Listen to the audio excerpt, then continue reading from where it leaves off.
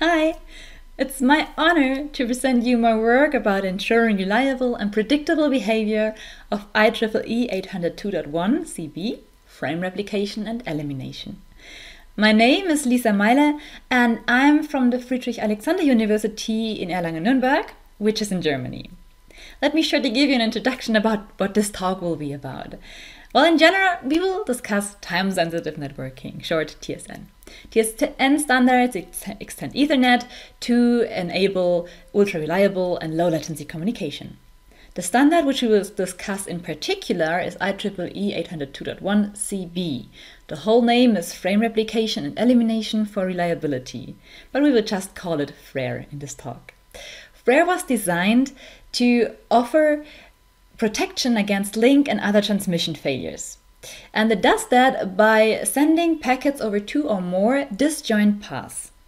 FRER should be configured to forward new packets, of course, because that's what we want to receive, new packets, but also to eliminate duplicate packets. It should eliminate duplicate packets because the underlying network operation should not be visible to the application itself. In this context, splitted flows on disjoint paths are called member streams, whereas the group of member streams are called one compound stream. Duplicates in compound streams, so between the member streams, are identified using a so-called sequence recovery function. For this sequence recovery function to work properly and to identify which packet is new and which is duplicated, we need several configuration settings, and currently the standard does not help the user how to configure this function.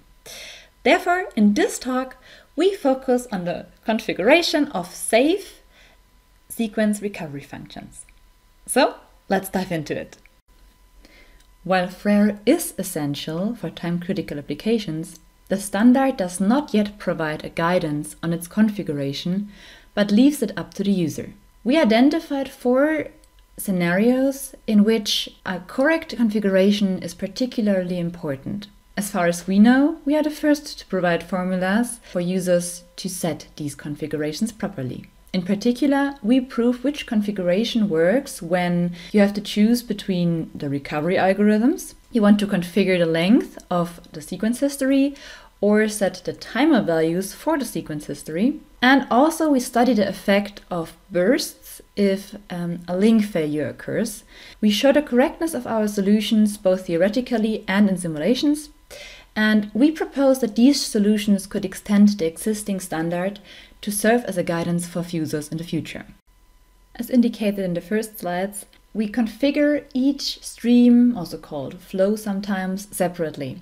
So to duplicate a stream and configure its duplication and elimination process properly, we simply need 3 main characteristics of the stream, which are defined in TSN, for example, in this standard.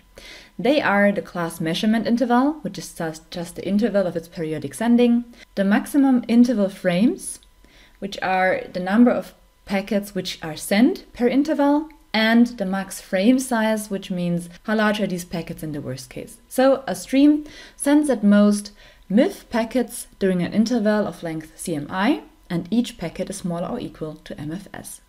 Besides these stream characteristics, we only need 2 additional information, which are the lowest delay of the fastest path, the best case, and the highest delay of the slowest path, the worst case. With this, we define a reception window, which we call delta D, which is just the difference between the 2 delays. As you can see here, the earliest packet in the best case will arrive after this delay here, and then for the time interval of length delta D, it is possible that we can receive some packet with this sequence number. It is important to note that in this talk, we only present our results for periodic sending and for 1 frame per interval. However, if you are interested in the results for aperiodic behavior, for jitter, or for multiple frames per interval, please refer to our paper. We start with choosing the right recovery algorithm.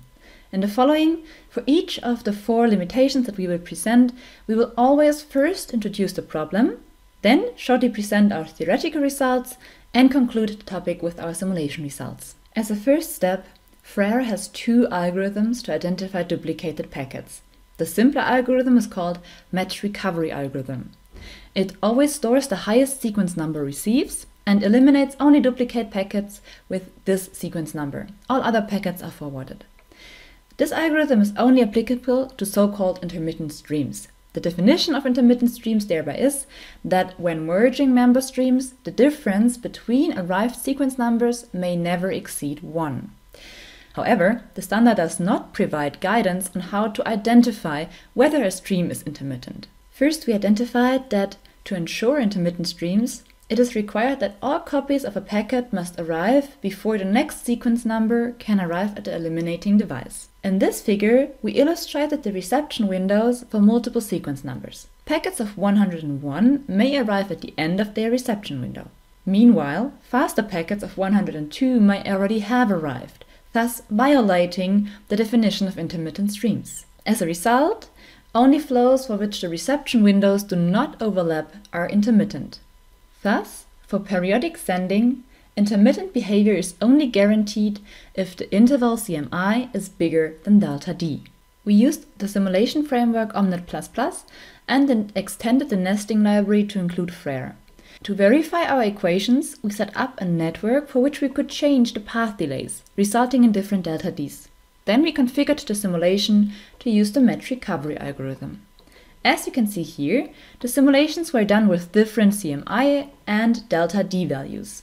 Configurations for which CMI is bigger than delta D are above the blue line. Here, all duplicates were safely identified, so no duplicate packet was passed. Also, all configurations below the line accepted at least one duplicate packet, illustrating that our boundary is not too cautious but defines the optimal setting. For streams for which we cannot use the match recovery algorithm, we have to deal with a different problem, which is we need to find the optimal length for a sequence history. For non-intermittent streams, Frere offers the so-called vector recovery algorithm. The vector recovery algorithm offers more flexibility for the transmission behaviors of talkers by covering a wider range of sequence numbers. This range is defined like this here. Hereby, recov sequence number is initialized with the first sequence number received. This interval is also illustrated here. Packets within the sequence number interval, which are already received, will be handled as duplicates. New packets are forwarded. Packets within the interval, but with a higher number than the current recov sequence number, will shift the interval to the new number. So far, so good. Packets that do not fall within the sequence number interval are discarded. Be aware that this may cause safety-critical information to be discarded entirely. Currently, there is no information on when the interval length is safe. The default value in the standard is simply 2.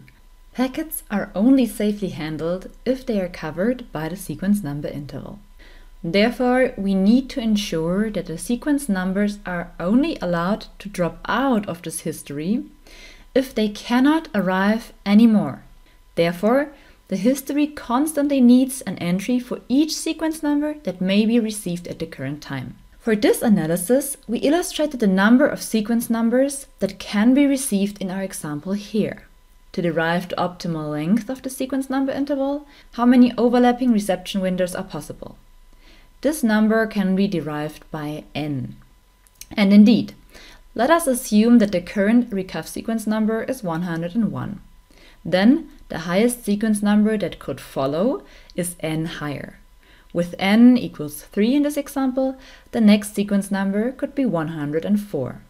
As you can see here, after 101, it would be possible that a packet of 104 arrives at the beginning of its reception window, while 102 and 3 are delayed. So the interval at the reception of 101 needs to cover also 104. The argumentation for the history, so for previous packets, is done analog. As we can only update the interval on the reception of new packets, we need to get rid of the seeding function for our final result.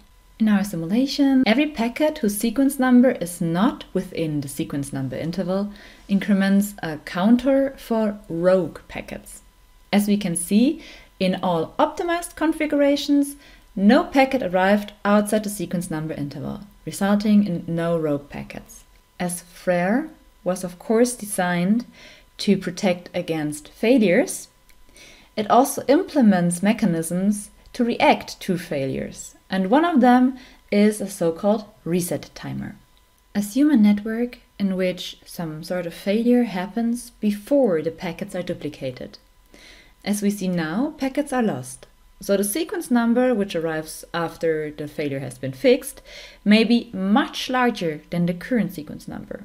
This, however, means that our recovery algorithm would, from now on, discard everything. To prevent this, FRARE resets its sequence interval if no packets have arrived for a period of time. Each time a new packet has arrived, this timer restarts then.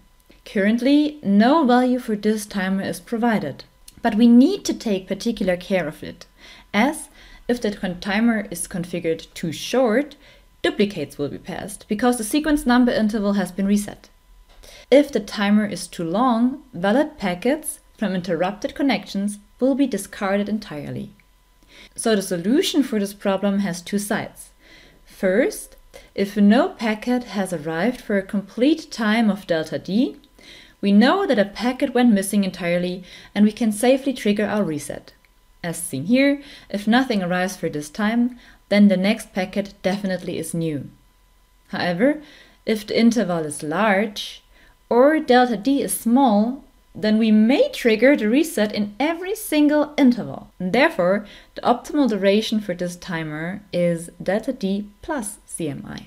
Our simulations observed the number of past duplicates using the vector recovery algorithm for different reset timeout values and delta Ds. As minimum requirement, we derived that a timeout has to be longer than delta D. All simulated configurations above this line successfully prevented the passing of duplicates. But a small delta D can result in too many resets, which can be seen here.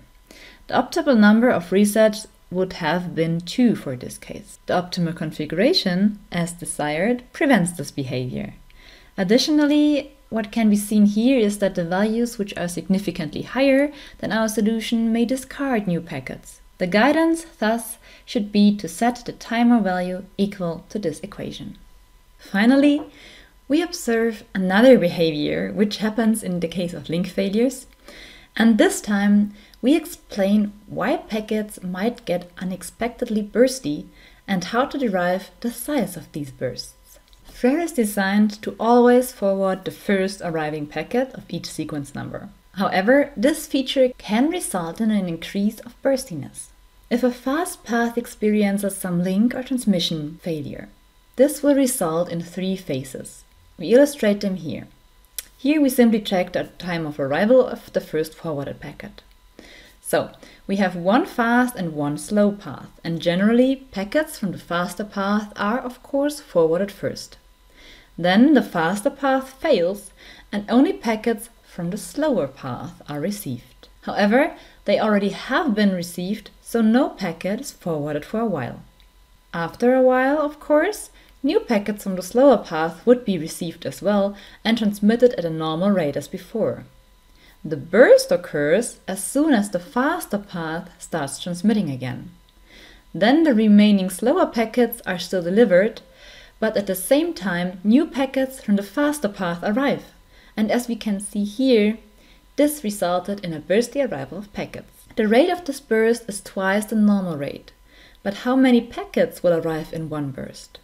For this, we first derived that the duration of these bursts can never exceed delta D. We can then derive the maximum number of packets which can arrive during delta D from one of the links. Since both the recovered and the slower link deliver in the worst case, the number of packets in the burst is then twice this value. Again, when we simulated worst case scenarios with different path delays and link failures, we could show that this equation always matched the actual observed bursts.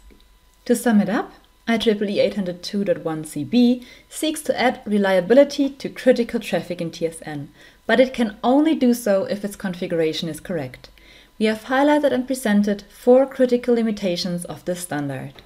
And for these, we have derived safe configurations, we have proved them, and we have also validated them in simulation using Omnet.